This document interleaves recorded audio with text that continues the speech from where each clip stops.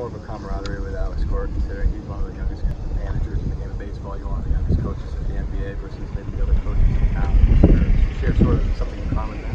I don't look at it as young, old, whatever.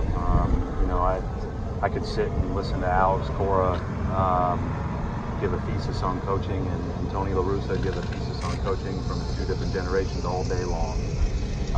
You know, it's special to get a chance to pick the brains of all of them. You know, it's one of the great benefits, I guess, of you know, being the Celtics coaches.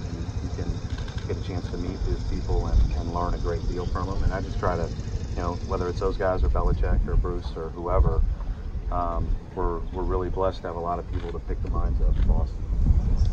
You had talked last year about